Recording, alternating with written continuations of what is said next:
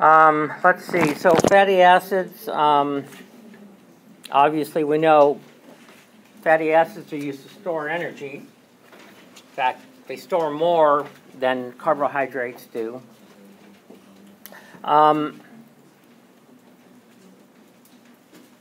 They're also used in cell membranes, and then they're also used in complexes with proteins.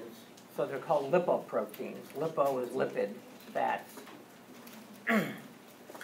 A lot of the steroid hormones like testosterone, estrogen, progesterone, and a bunch of others are all lipoproteins, a combination of a fat and a protein.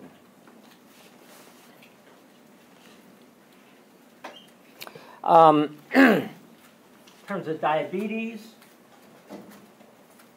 it used to be thought that we get that our cholesterol. Well, first of all, our cholesterol is affected by what we eat, but it turns out that dietary cholesterol, stuff that you eat, let's say a nice big fat ribeye steak, which has a lot of saturated fat in it, it's not dumped into your bloodstream. The liver produces all the cholesterol. Okay. Now, so there's an indirect way in terms of what you eat and what happens in the liver, but the liver is essentially making all the cholesterol. So there's different kinds of cholesterol. There are high-density lipoproteins and low-density lipoproteins. What you really want, first of all, you want your cholesterol below like 200. But the main thing is you want a high ratio of HDL over LDL. So LDL, low density, is actually kind of bad cholesterol. What it does is it accumulates on the arterial wall and then eventually forms kind of like a clot. And that's where you get heart attacks and strokes and all that. So, but we need cholesterol. It's a very, very important, it serves a very, very important function in terms of carrying other things with it. Okay. Now, carbohydrates, of course, are saccharides. So lipids are fats. Saccharides are sugars. There's simple sugars like a monosaccharide like glucose. And then there are disaccharides like lactose. And then there's polysaccharides, which many, many, many long chains of carbon and hydrogen. And those are complex sugars. And they have to be used, they actually have to be broken down into glucose. At which point then they'll go through glucose metabolism and be stored as glycogen or burned up as energy, where you actually get, what do you get when you burn up glucose? It starts with an A. ATP. Okay? So if you remember glucose metabolism, you have one molecule of glucose, and then you, and oxygen, and then you end up with CO2 and ATP. Now, it depends on whether you do a fermentation pathway or the whole Krebs cycle pathway. So fermentation, you get only 2 ATPs. This is what happens when your body, you're, let's say, running a marathon, you hit the wall. There's no more glycogen to burn. Okay? So you build up lactic acid. You get 2 ATPs, not very much. The other way, you either get 32 or 38 ATPs, a lot more.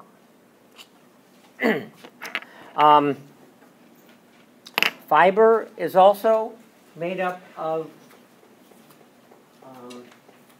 sugars, but it's used mainly as a structural protein. Structural basis for holding plants up and all that. So, like when you burn wood, you're burning cellulose. We can't, our cells actually digest cellulose. Now, a lot of animals can, but only with the help of bacteria.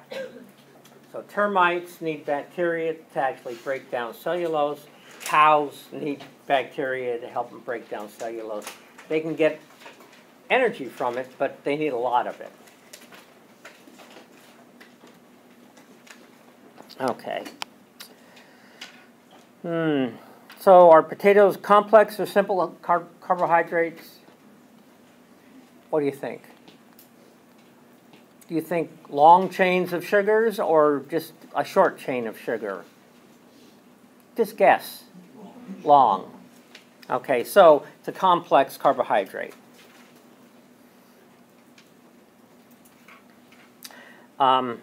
Understand how glucose is metabolized.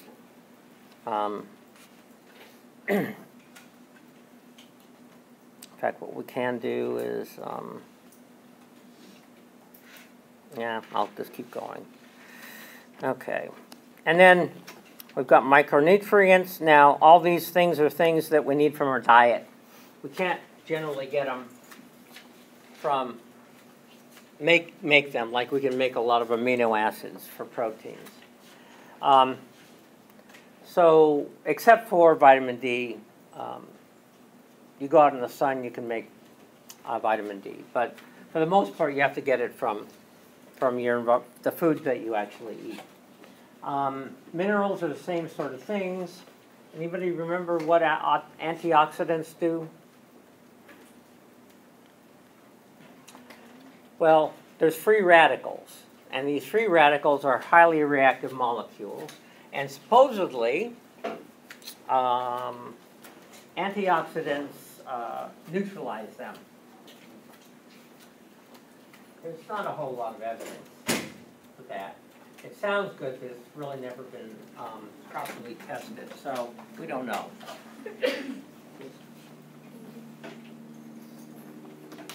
Okay. Okay. Why are some adults able to drink milk and others are not? Anyone? So did anybody watch that video called Got Galactose? Got Galactase? Coevolution between genes and culture? I guess not. Okay. You all have to look at that. It's about 15 minutes long. There's going to be at least a couple questions on there. So if you don't watch it, you won't understand.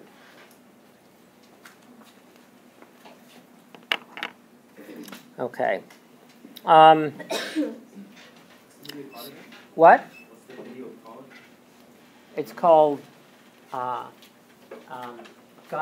Galactase, or I mean Lactase. Got Lactase, question mark. And then it's genes by culture coevolution. Okay. Yeah. So it's not the evolution of lactase persistence? That's right, exactly. So it's lactase persistence. How did it evolve? Perhaps why it evolved as well.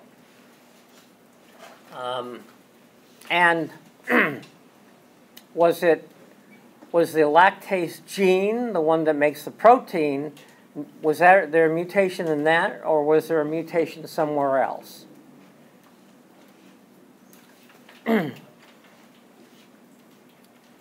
Okay. So you know what? we went over all this. For saccharides or fats, if you add hydrogens, for fats you end up saturating it, and so it becomes solid at room temperature. That's hydrogenation.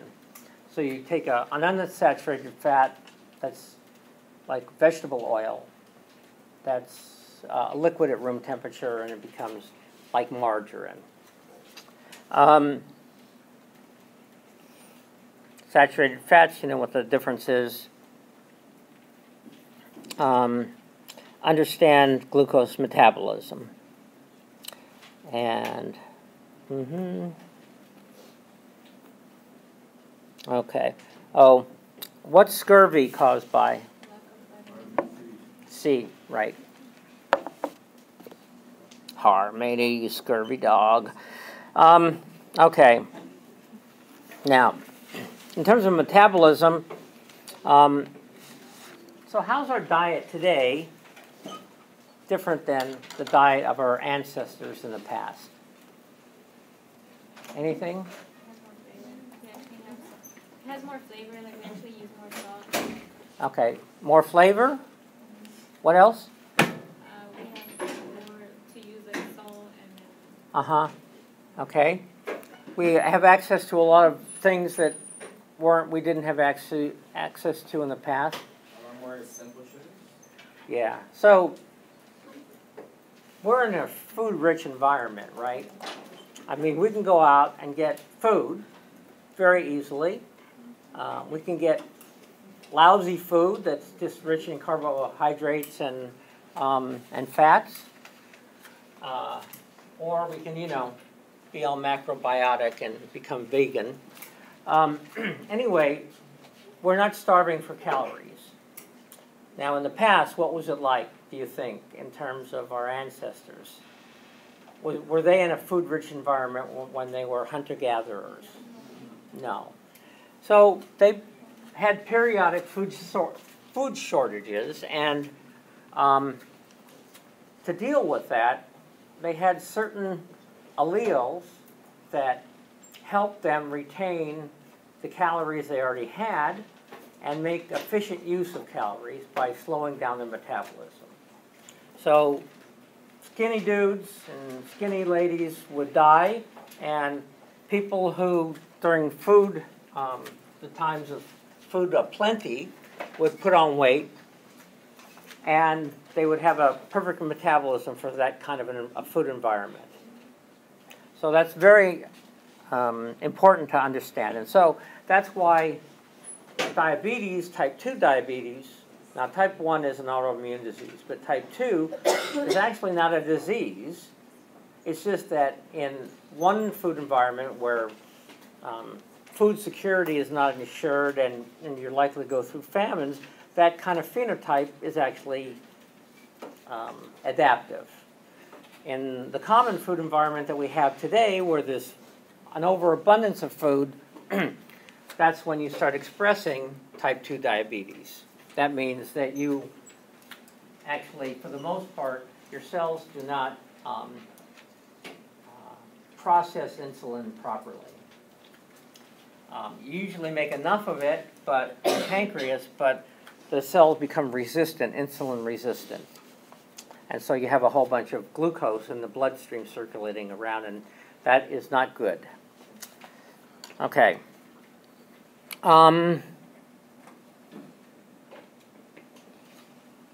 Anybody remember what the body mass index is? Yeah. Okay. It tells you, like, it's an inaccurate reading if you lift weights, but it tells you if you're obese or skinny. Right. So it's actually the weight over the height. So you would expect the higher the weight over, let's say you have one height at 6 foot and you're 225 pounds, and then there's another person at 6'2" who's also 225 pounds. The second one, he's taller. Hold on a second. Yeah. So the second one would have a lower body mass index than the first one, who's only 6 foot tall, but has more fat on him. It falls apart, of course, if you're looking at someone who's a weightlifter and it's all muscle.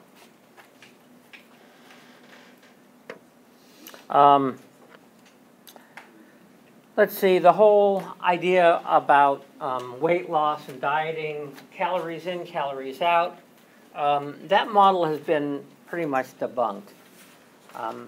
People have different kinds of metabolisms, as we mentioned. So someone who inherited a metabolism, a metabolic rate that was consistent with a food-poor environment is going to actually hang on to any kind of nutrients it can get. In other words, it's not going to give up the pounds.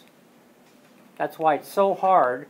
Oftentimes you lose weight initially, and then from then on it's a bitter battle, because what you've done is you've told your metabolism, oh, we're going through a famine. So it holds on to everything, and then after you've gained it, you can never lose it again.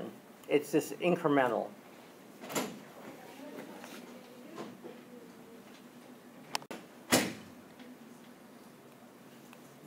Remember about glucose metabolism makes ATP.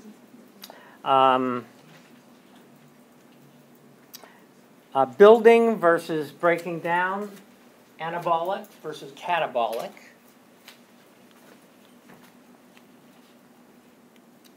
You can't do both at the same time. In other words, if you want to lose weight, you can't build muscle at that period of time. You can lose weight depending on your body type. And then afterwards you can start building muscle, because then you're going to have to provide enough calories to actually do that. Okay. So why do women need more body fat than men generally? Pregnancy and lactation. Here's a body mass index sort of thing.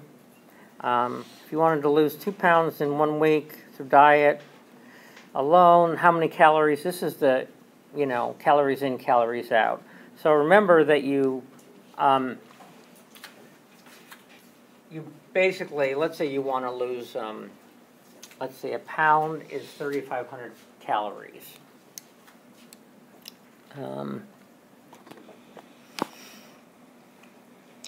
Through diet alone. How many calories per day would you have to cut down from your normal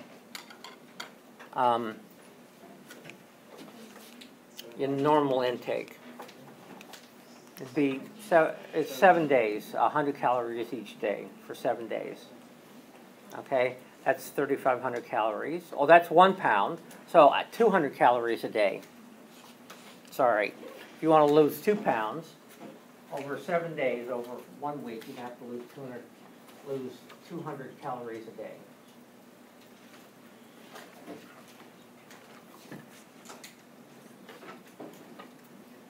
More about, true, false. Losing muscle or becoming. Okay. So, genes code for proteins. They don't code for traits specifically.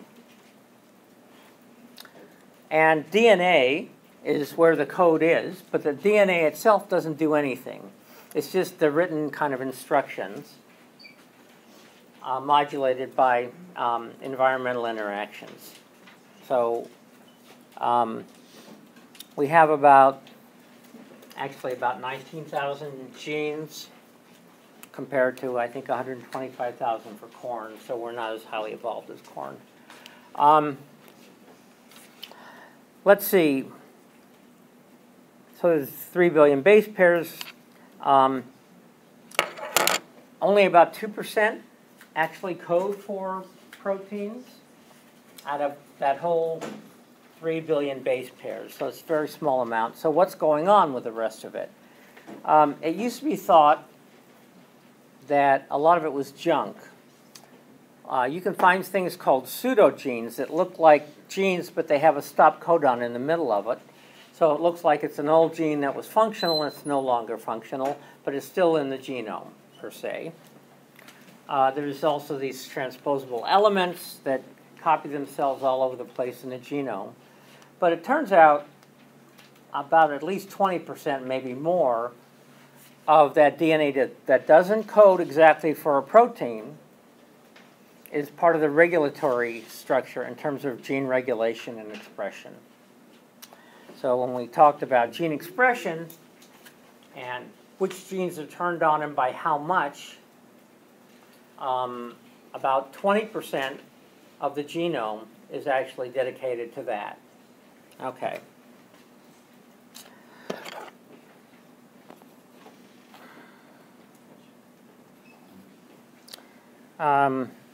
Now, of course, we get our genome from inheritance, half from our mother and half from our father.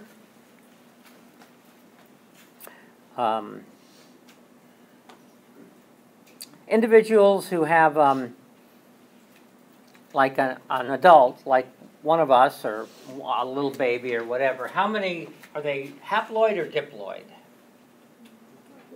Diploid. So one set of chromosomes from mom and an identical set of chromosomes from pa, except for differences in alleles. Okay. Now, sperm and egg are haploid. They either have a set from,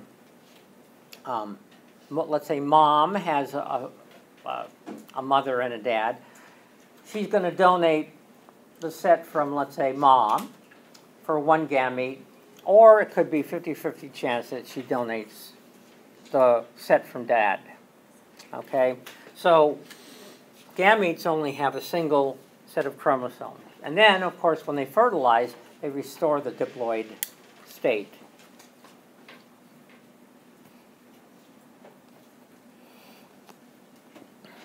You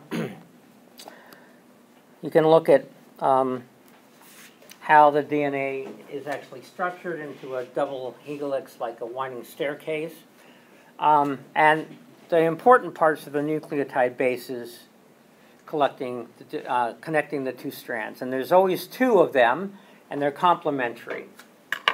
So if you have an A on one side, you'll always have a T on the other, and vice versa. If you have a G, you'll have a C. So they're always complementary. And that's because of the biochemical nature. They don't fit together otherwise. A codon, in other words, that actually codes for something, it codes for an amino acid. And it's always 3 base pairs long. Always 3. And it codes for one of 20 amino acids plus a stop codon. So once it reaches the end, it stops producing. That's the end of it. And it's produced a molecule, the protein.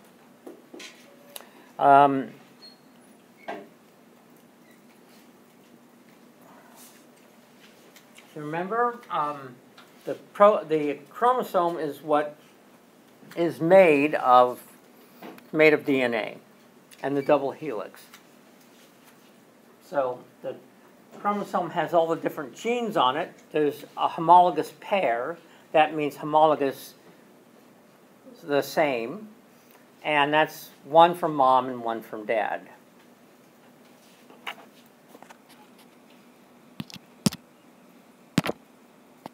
So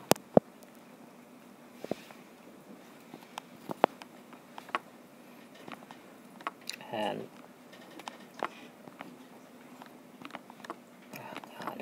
anyway, then right in the middle, they're tied together at a centromere. So there's one from mom and one from dad.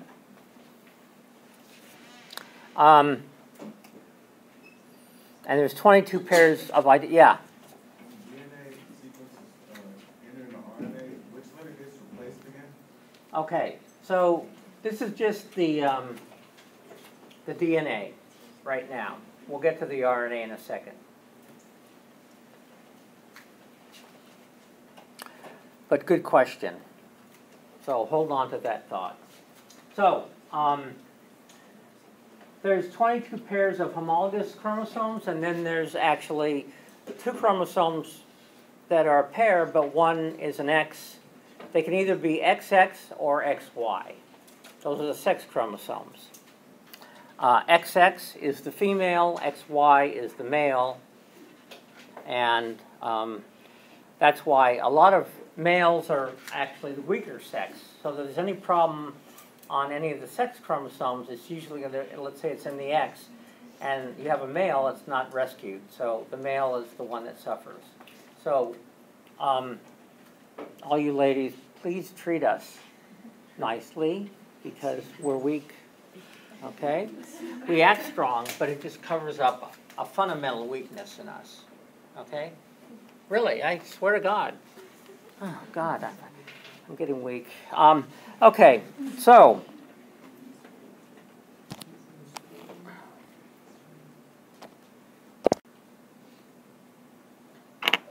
now the non-sex chromosomes are called autosomes, and then there's the sex chromosomes. Okay, we're going to go on to like short tandem repeats. These are used in forensic analysis, but they're going out of style. But in the past, there were 13 of them, usually, 13, each one on a different chromosome, let's say. And they're variable so that one individual might have, let's say, in that area, 10 repeats of a sequence, and another individual might have 2. And so you can distinguish. And then, of course, if you have 13, it's very unlikely that one individual who's not related will share all those 13 loci in terms of the number of repeats. So you can actually identify who suspects are. Now they use something called short nucleotide polymorphisms. And it's just a single base pair change. And you use a bunch of them, and you can tell exactly which individual is which.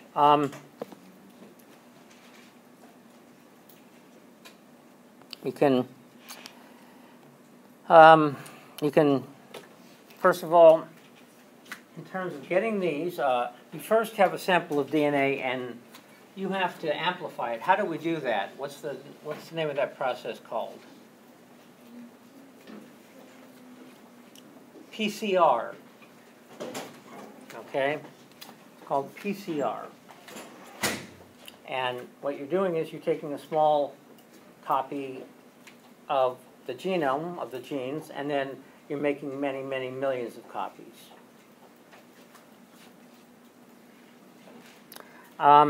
And then you take those places where you have the repeats and you run them through a gel. And if you run them through a gel, the longer fragments move more slowly down the gel, and the shorter fragments move more rapidly. And you're going from negative to positive. And DNA, I think, has a negative charge or something like that, if I'm not mistaken.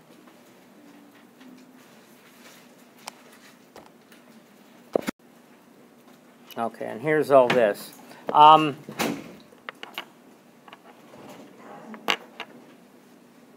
Okay, and then we've got gene expression. Now, this is where we're getting down to RNA. We know what the DNA looks like. The only part that's important, that carries the information, are the nucleotide base pairs. And then, in terms of what happens with that information, DNA doesn't do anything. It's actually transcribed into a transcript of RNA called mRNA, messenger RNA. So that messenger RNA is identical to the DNA, except that T's have been replaced with the U's. And then that mRNA is ferried out of the nucleus and into the cytoplasm. where a complex called a ribosome begins to read the code that was transcribed, and then as it's reading it, it's adding amino acids to a long chain. And that's what a protein is made of, a long chain of amino acids.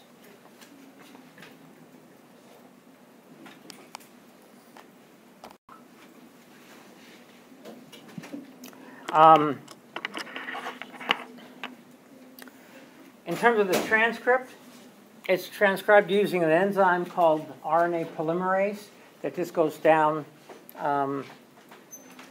the strand of DNA for where the gene is and copies it.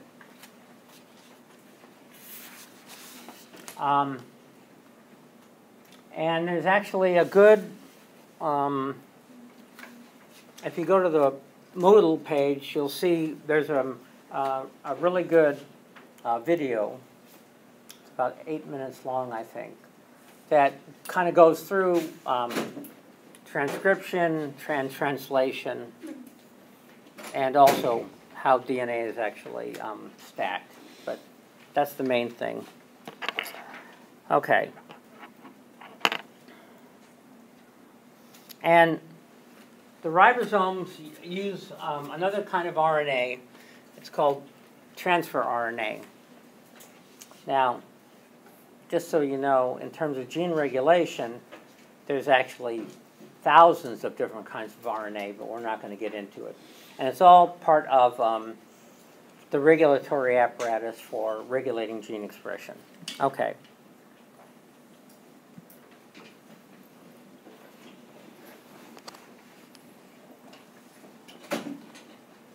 So remember that in terms of each cell has a complete genome, but which part of it is actually transcribed and translated depends on the cell type. So there's some genes that are always being transcribed. It's just part of it's a gene that provides something for keeping the cell going, right?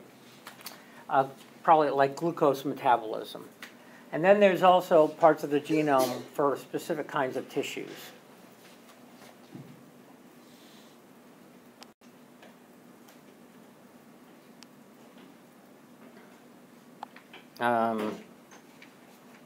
Uh-oh.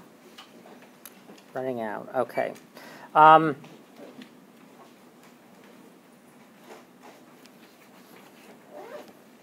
So remember about the lactase gene in terms of, watch that little video, it's about 15 minutes long, about, for mammals in general, the lactase gene is only expressed when a juvenile or baby mammal is alive. After they're weaned from the mother, it stops, except for in humans. Okay. Have any questions? You can come in and see me. You can also go on the student discussion and post questions. And good luck.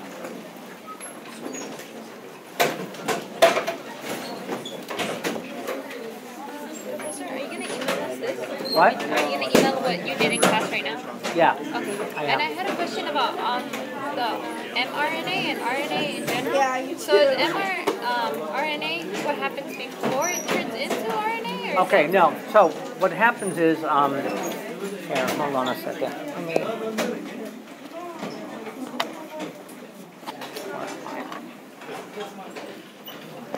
Because I understand everything until that point.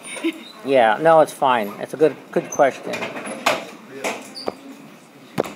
What Scantron do we need for Wednesday? Yeah, same.